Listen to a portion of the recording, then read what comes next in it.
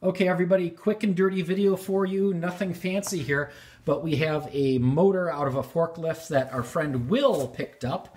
And what we've done is this is a series wound motor. So you'll see there's 4 power connections on here, and we have the power in on one end, out on the other, if you want to think of it that way. And in the middle, these 2 power connections are jumpered together. So basically, we've got the power going to the armature, through the armature, into the field, through the field, and back to the motor.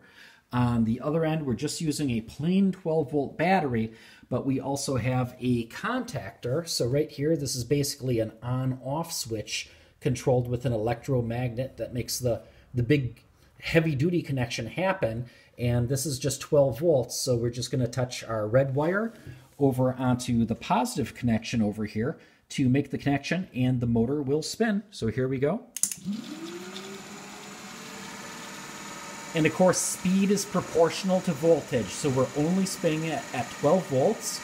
But overall, it looks good. It's pretty quiet. There's no sparking or arcing coming from the brushes. And this is what a decent little forklift motor should look like. This one's going to be going into a lawn tractor.